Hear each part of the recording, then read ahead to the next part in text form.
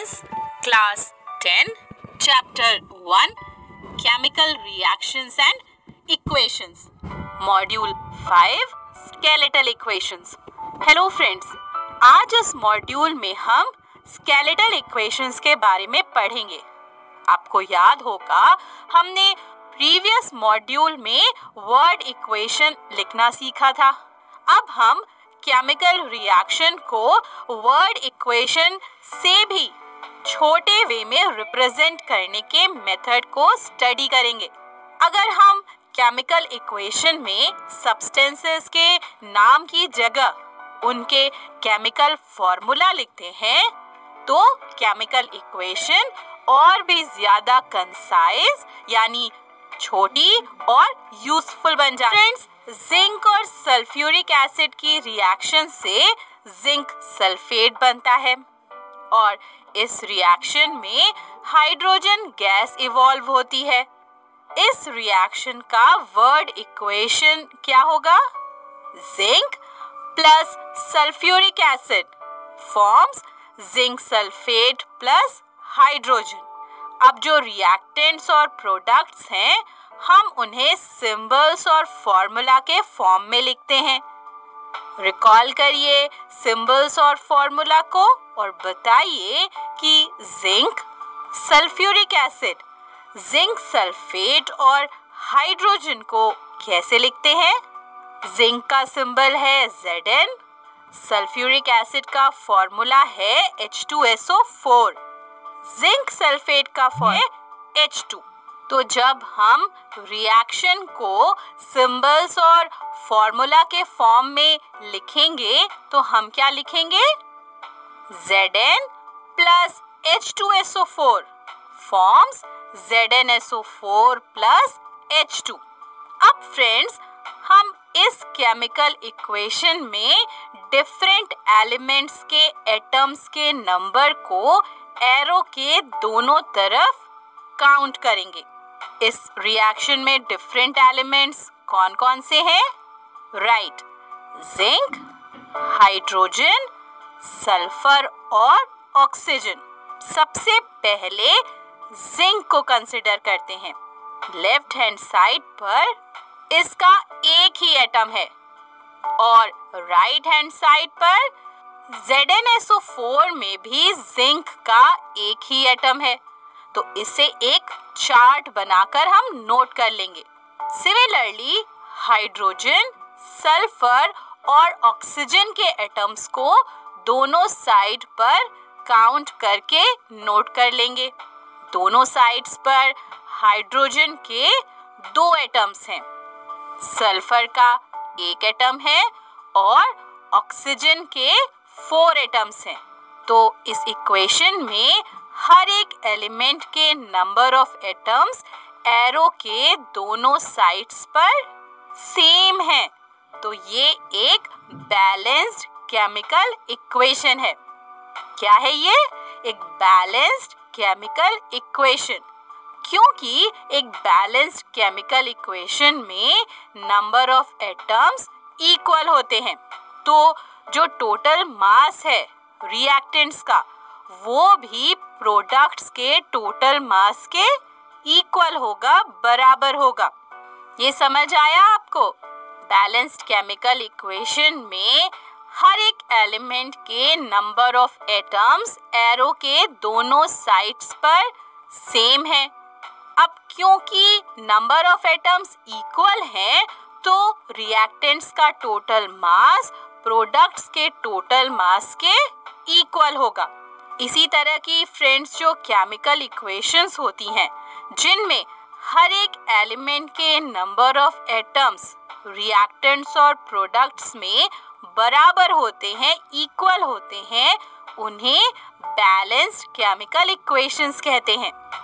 क्या हम ये भी कह सकते हैं कि वो रिएक्शंस जिनमें रिएक्टेंट्स का टोटल मास प्रोडक्ट्स के टोटल मास के बराबर होता है उन्हें बैलेंस्ड केमिकल इक्वेशंस कहते हैं. We say those chemical equations in which the number of atoms of each element is equal in reactants and products are called chemical equations in which the mass of the reactants is equal to the mass of products are called balanced chemical equations. यहाँ तक समझ आ गया? Good. अब friends हम एक और reaction देखते हैं और उसमें भी हम नंबर ऑफ एटम्स को काउंट करेंगे.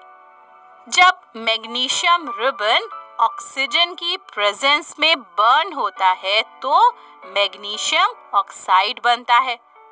इस रिएक्शन को हम कैसे एक्सप्रेस करेंगे? और मैग्नीशियम ऑक्साइड का फॉर्मूला है MgO. तो रिएक्शन को कैसे लिखेंगे?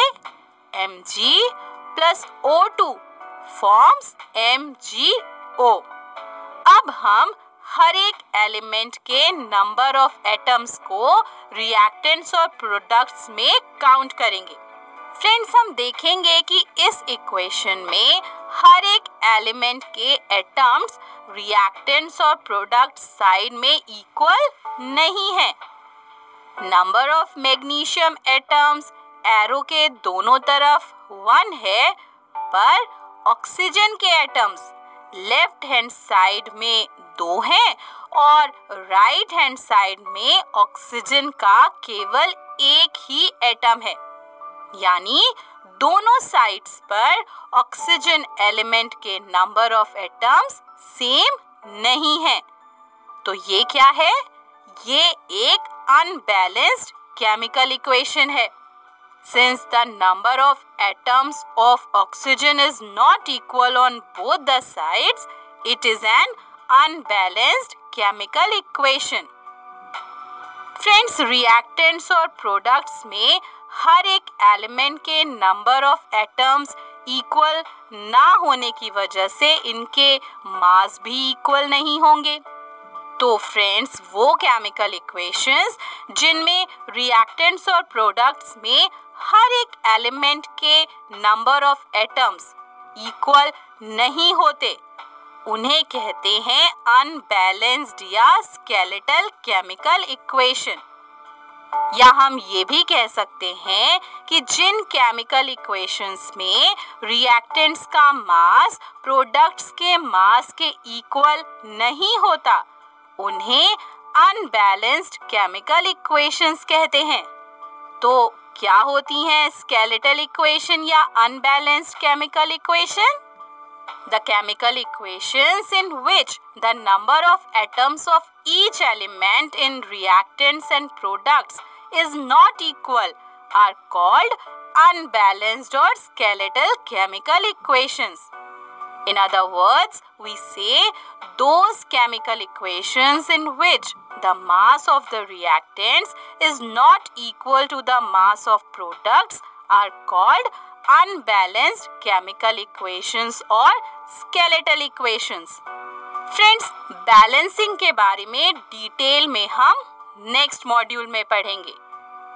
तो अगर आपसे स्केलेटल इक्वेशन लिखने को कहा जाए किसी भी रिएक्शन के लिए, तो आप कैसे लिखोगे? फ्रेंड्स, वर्ड इक्वेशन तो लिखना आपको आता ही है, बस उसी तरह से लिखेंगे, पर रिएक्टेंट्स और प्रोडक्ट्स के नाम की जगह उनके सिंबल्स और फॉर्मूला लिखेंगे. ये केमिकल रिएक्शंस को रिप्रेजेंट करने का सबसे शॉर्ट और कॉमन मेथड है.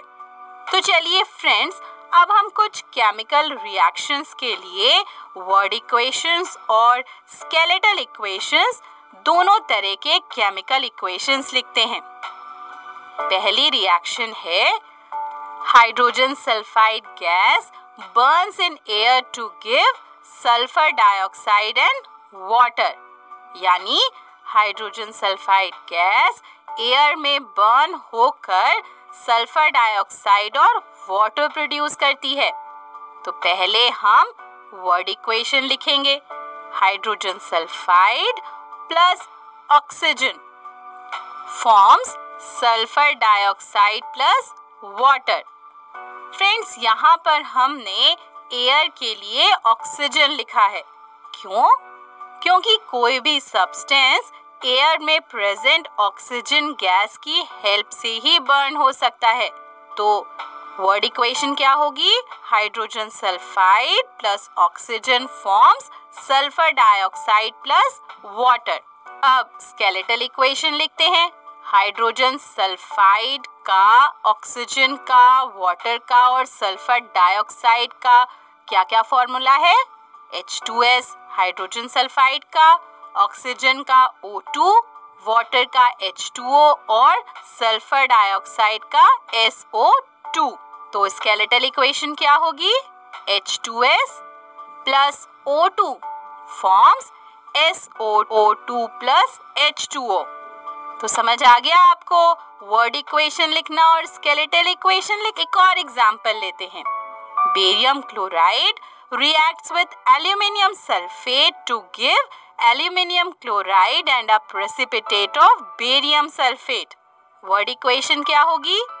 Barium chloride plus aluminium sulfate forms aluminium chloride plus barium sulfate. Skeletal equation लिखने के लिए reactants और products के chemical formula लिखते हैं। क्या आपको पता है कि इस रिएक्शन में जो कंपाउंड्स हैं इनके फॉर्मूला क्या है? रिकॉल करिए, वैलेंसी क्या है? बेरियम, एल्यूमिनियम, क्लोरीन और सल्फेट की, और फिर फॉर्मूला लिखिए। तो बेरियम की वैलेंसी है +2, एल्यूमिनियम की वैलेंसी है +3, क्लोरीन की वैलेंसी है -1 और सल्फेट की वैलेंसी है -2।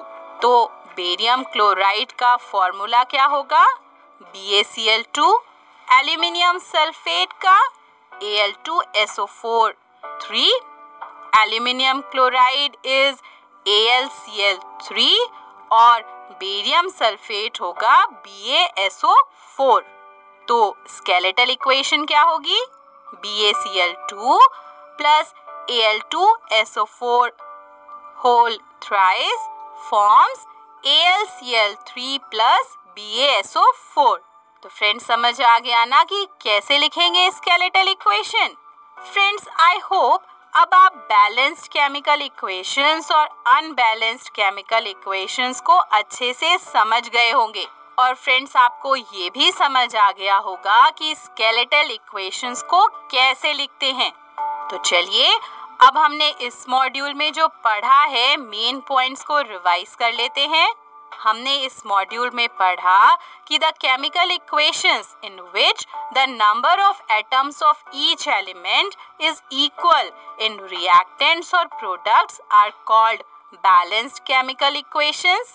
या फिर हम ऐसे कहते हैं कि the chemical equations in which the mass of the reactants is equal to the mass of products are called balanced chemical equations. The chemical equations in which the number of atoms of each element in reactants and products is not equal are called unbalanced or skeletal chemical equations. या फिर हम ऐसे कहते हैं कि the chemical equations in which the mass of the reactants is not equal to the mass of products are called unbalanced chemical equations or skeletal equations.